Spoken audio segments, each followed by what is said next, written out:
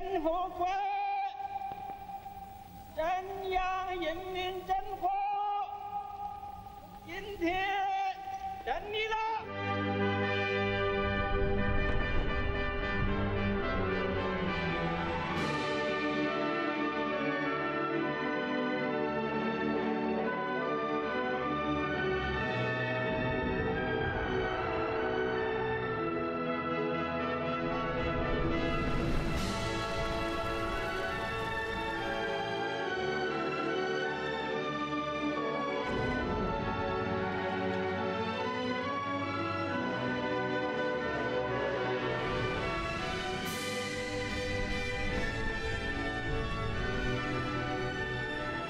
为建设富强、民主、文明、和谐、美丽的社会主义现代化强国努力奋斗。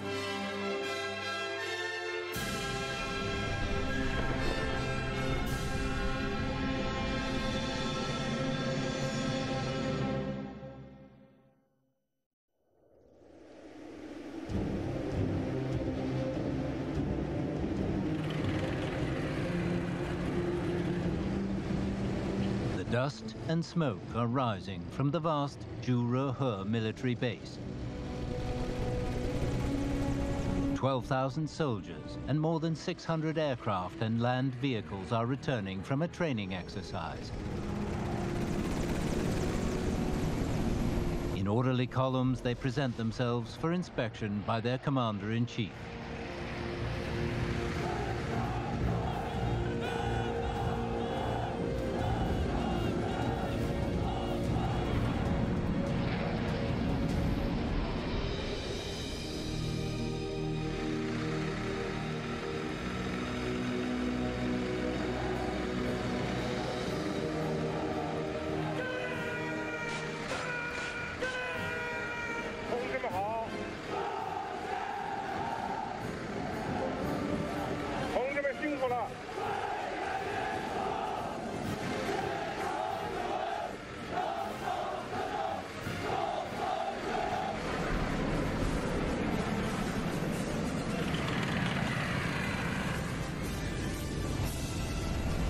Only when its army is strong can a country be truly safe.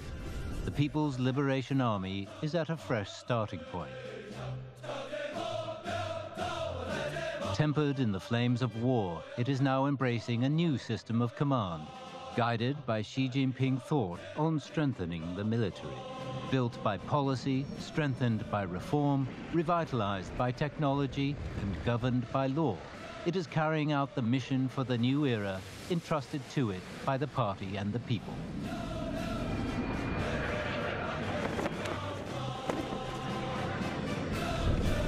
The PLA is being honed into a world-class fighting force that is capable of winning any war.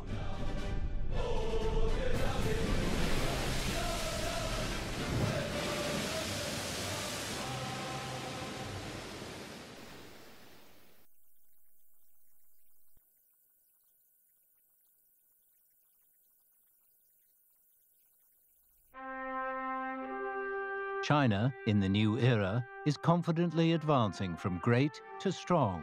It is drawing closer than ever to achieving the dream of national rejuvenation.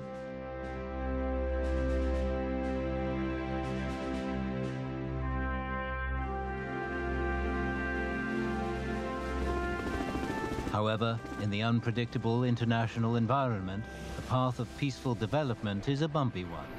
The world still faces a grave threat from local conflicts and their potential escalation. Great changes bring with them opportunities and also challenges. In the present situation, strengthening the PLA and consolidating the nation's defenses are strategic measures designed to support the continued development of socialism with Chinese characteristics and the realization of the great rejuvenation of the Chinese nation. Xi Jinping wrote, "My greatest concern is that when the party and the people need it, will our army follow the absolute leadership of the party?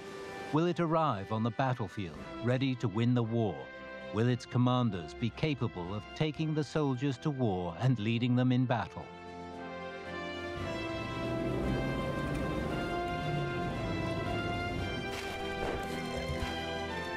From border posts to the decks of warships, from explaining strategy to caring for ordinary soldiers. The Commander-in-Chief, Xi Jinping, is working constantly to build up the PLA's strength so that it is capable of winning the local, information-based wars of the future.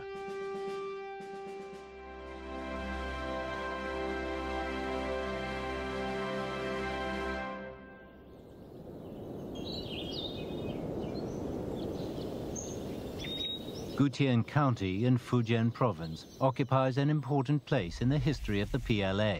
It was here that during the Gutian Congress of 1929, the fundamental principle was established of the party's absolute leadership over the army. Henceforth, the party would be built based on ideological and the army based on political work. In the autumn of 2014, Gutian hosted the All-Army Conference on Political Work. The choice of the location that 85 years earlier had hosted the Gutian Congress was symbolic of a return by the army to its roots.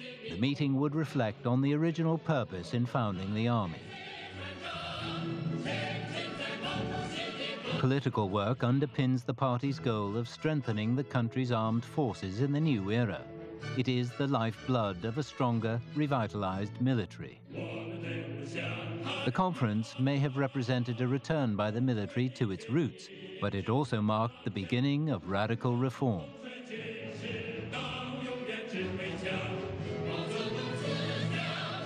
By adopting a new zero-tolerance corruption policy, the PLA demonstrated its commitment to pursuing a fundamental improvement in work styles.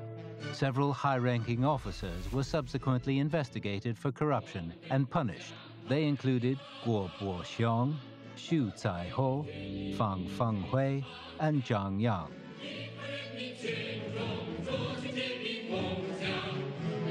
The fresh wind that had started blowing from Gutian cleared away the clouds that had shrouded the PLA. The army was ready to be restructured and reborn.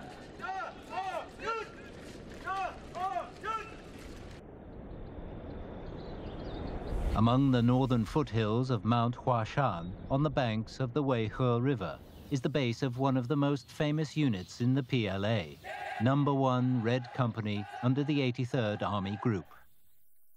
The company followed Mao Zedong in the Autumn Harvest Uprising of 1927. Later, during the Sanwan restructuring, Mao established a party cell in the company and personally selected 6 new party members from its ranks. Today, the company maintains the tradition by choosing 6 star party members every month.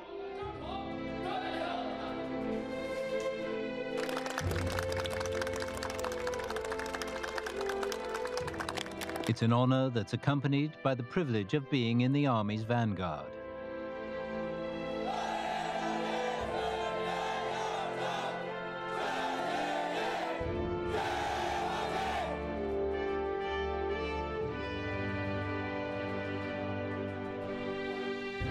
The Sanwan restructuring pioneered the introduction of party cells at the company level in the PLA.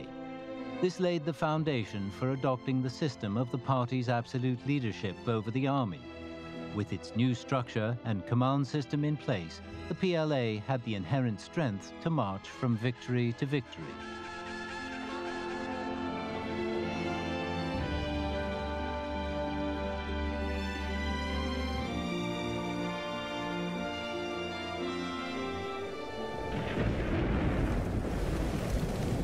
Today, the world is undergoing changes on a scale not seen for a century.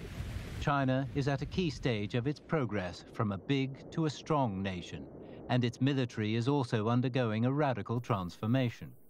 In accordance with a proposal by Xi Jinping, the third plenary session of the 18th CPC Central Committee in 2013 took the decision to deepen national defense and military reform. Xi Jinping himself assumed the role of head of the leading group for deepening defense and military reforms.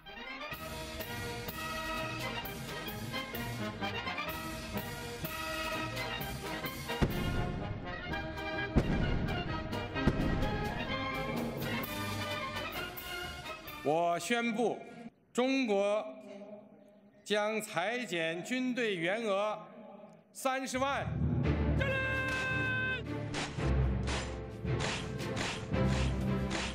It was a resolute declaration that testified to the steadfastness, determination, and confidence with which the PLA was being reformed and strengthened.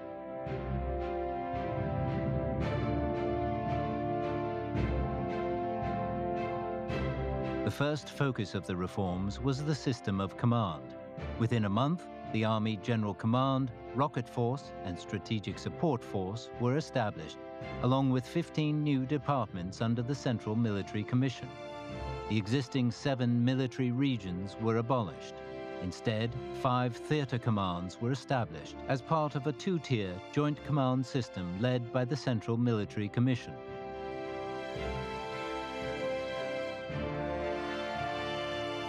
A new combat command system based on the Central Military Commission, the theater commands, and army groups became one new pillar of the PLA.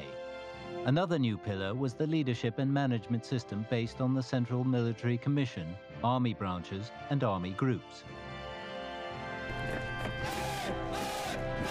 Victory is achieved by strength of unity, not numbers. Along with the reform of the scale, structure, and command system of the PLA, a joint combat force structure was adopted, centered on elite units.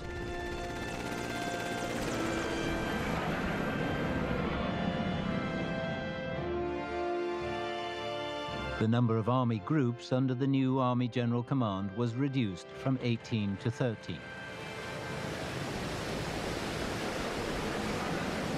The Navy and Air Force also underwent restructuring.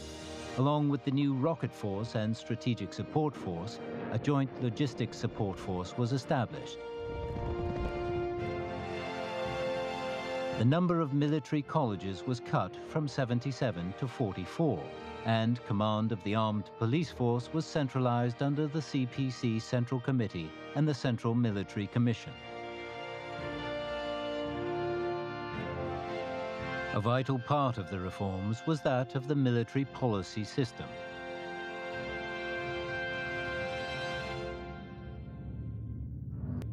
The policy system reform covered the exercise, development, and management of military command. By strengthening the institutional framework within the PLA, it guaranteed the military's overall development into a modern fighting force.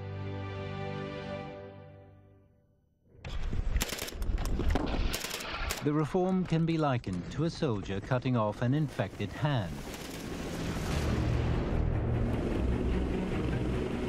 Throughout the People's Liberation Army, the officers and soldiers were inspired by the reforms.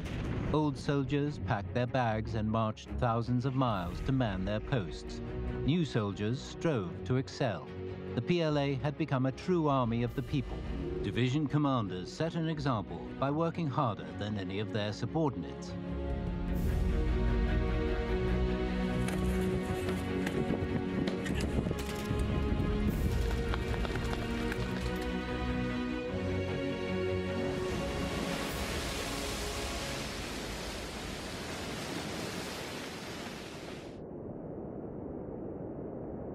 Many soldiers joined the new Marine Corps. They removed their old Army green fatigues and replaced them with navy blues. They left the cities behind them and instead faced the wide expanse of the sea.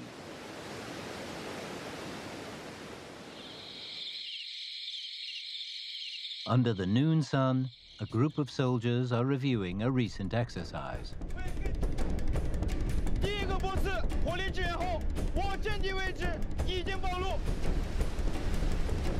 With its land, sea, and submarine capabilities, the Marine Corps is undoubtedly a powerful amphibious force. Zhuang Xiangwei and his colleagues have just finished a 3-day exercise.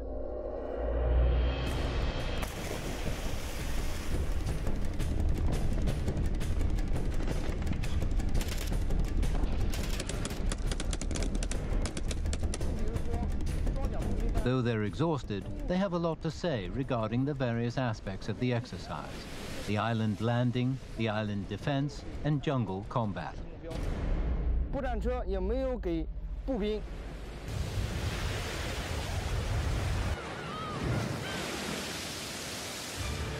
Meanwhile, deep in the desert, several new combat units are making their mark.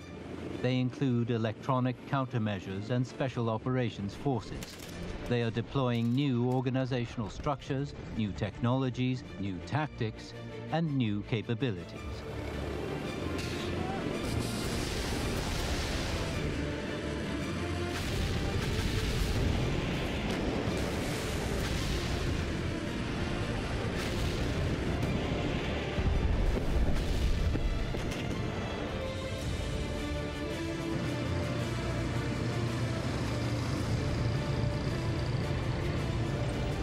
For the first time in Chinese military history, conventional land forces now make up less than 50% of the military. The number of non-combat personnel has been almost halved, and the officer strength has been reduced by 30%. Several new words and phrases are being heard for the first time in discussions on the military. Combined brigades, air assault brigades, aircraft carrier battle groups, paratroopers, rocket force,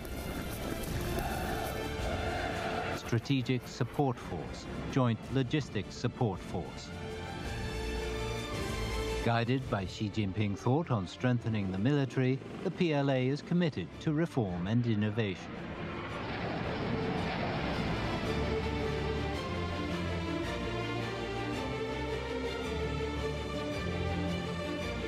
After 1,000 days and nights, what has been described as the most ambitious military reform in history had achieved its aims. Revolutionary changes had transformed the PLA's organizational structure, strength composition, and political system.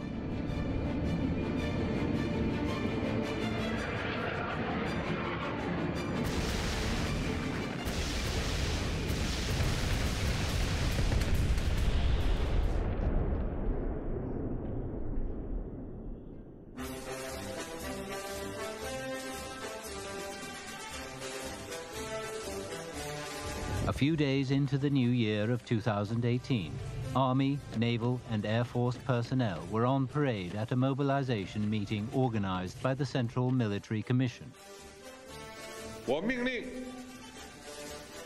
全军各级要强化练兵备战鲜明导向，坚定不移把军事训练摆在战略位置，作为中心工作，抓住不放，抓出成效，牢牢掌握能打仗、打胜仗的过硬本领，锻造招之即来、来之能战、战之必胜的精兵劲旅。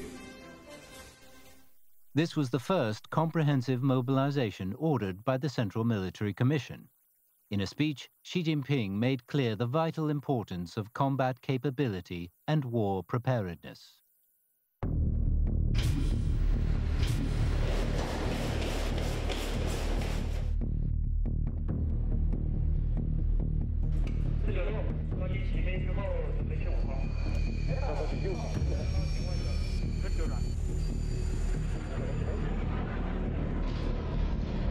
Hao Jingwen is the deputy commander of an Air Force base and a recipient of the Golden Helmet, the highest award in the Chinese Air Force. In 2017, as a brigade commander in the East Theater Command, he led the highly symbolic first flight by the Chinese Air Force over the Tsushima Strait.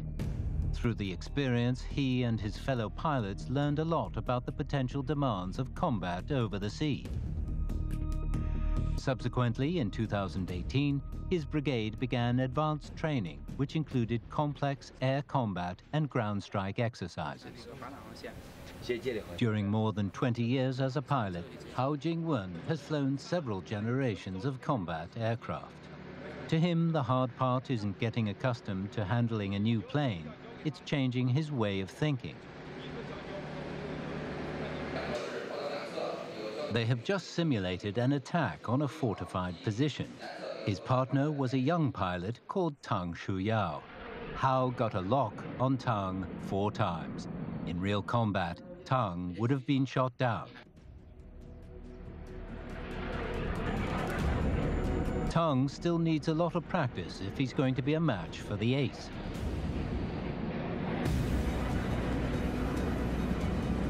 However, in a ground attack, Tang demonstrates a mastery of the tactics employed by other countries' air forces.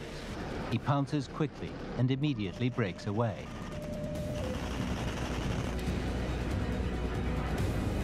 When the PLA Air Force handed out the year's Golden Dart Awards in April 2018, Tang became the youngest ever recipient.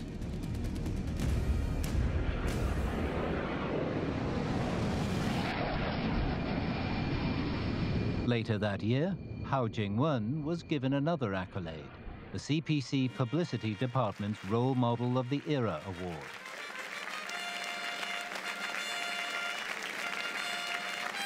On December the 28th, 2018, Hao Jingwen came to the CCTV studios.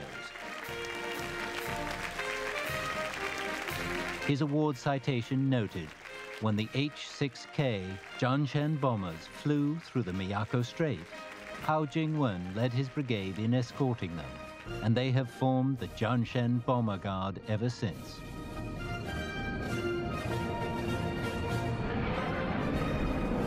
From the Miyako Strait to the Tsushima Strait and beyond, his flight path has extended into ever more distant skies.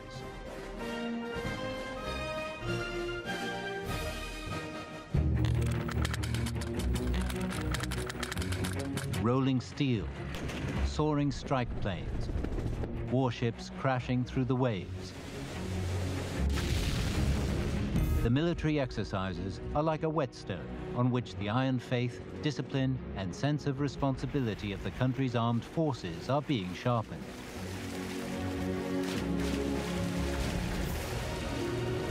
They nurture the spirit, skills, courage, and morale of this revolutionary army of the new era.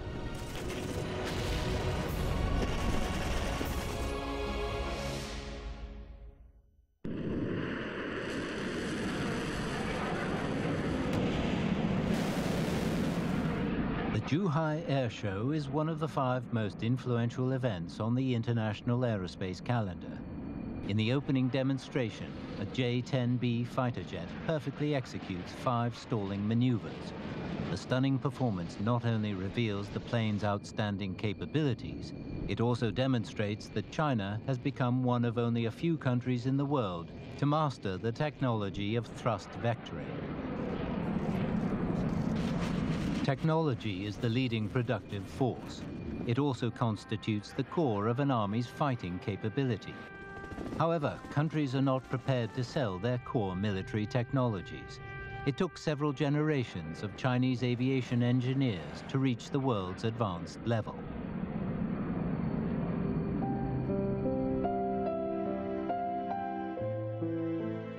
China's independently developed third-generation fighter jet, the J-10, first took to the skies in 1998. Its chief designer, Song Wen-song, had spent 20 years working for this moment. At the celebration banquet, the old man told his assistant, Yang Wei, "From now on, this date is my birthday." 20 years later, that young assistant had become the chief designer of the J-20. Today, this new Chinese-made stealth fighter jet is in active service.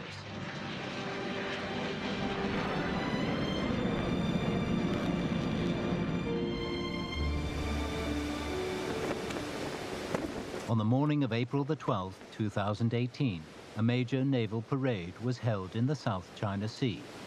The new-look PLA Navy further inspired the nation's faith in the effort to strengthen the military and the country. 48 warships, 76 warplanes, and more than 10,000 officers and ratings were reviewed by Xi Jinping.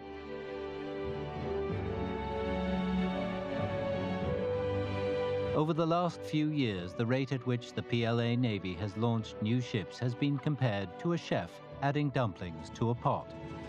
Large destroyers, new models of submarine and frigate, armored and amphibious landing craft, supply ships and training ships have all joined the Navy's ranks.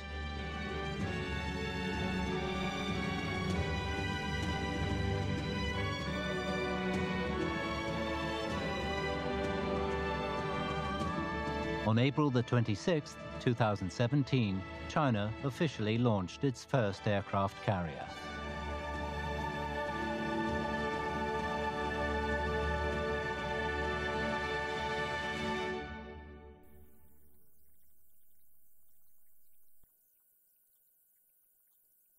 A special encounter is about to take place between a soldier and his commander-in-chief. Du Fu Guo is called the hero mine clearer. After walking forward, he gives a salute with the stump of his arm. Xi Jinping then places the Medal of a Hero role model around his neck.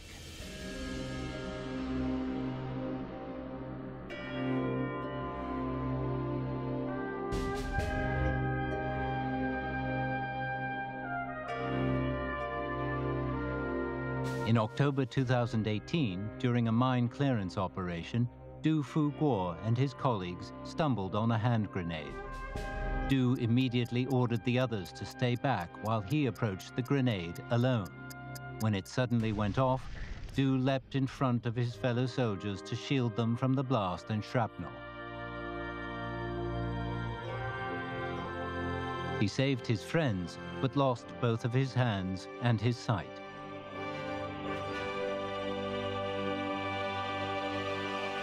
Senior engineer Luo Yang was in charge of testing of the J-15 shipborne fighter jet. Immediately after returning to shore on the aircraft carrier Liaoning, he suffered a heart attack brought on by exhaustion. He passed away before he could reach hospital. He was only 51 years old.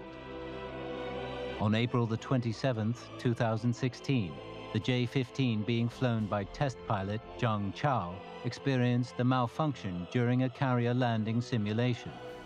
In an effort to save the plane, Zhang missed the optimal time window to eject. He was killed. After just 3 more test flights, he was supposed to have carried out an actual carrier landing. Li Lei and Yang Shupeng were peacekeepers in South Sudan. On July the 10th, 2016, they lost their lives while protecting a refugee camp.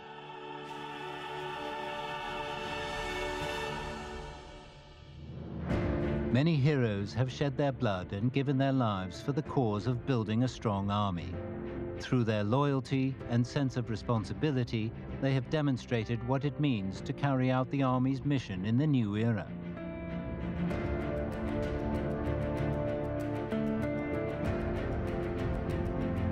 There's a saying that's popular in China today. We don't live in a safe era, but we do live in a safe country.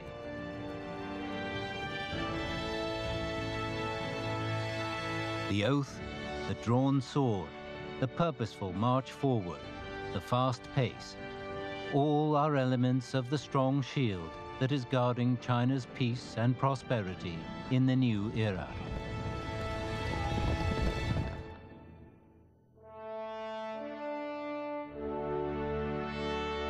我坚信，我们的英雄军队有信心、有能力打败一切来犯之敌。我们的英雄军队有信心、有能力维护国家主权、安全、发展利益。我们的英雄军队有信心、有能力谱写强军事业新篇章，为实现2个100年奋斗目标，为实现中华民族伟大复兴的中国梦，为维护世界和平做出新的更大的贡献。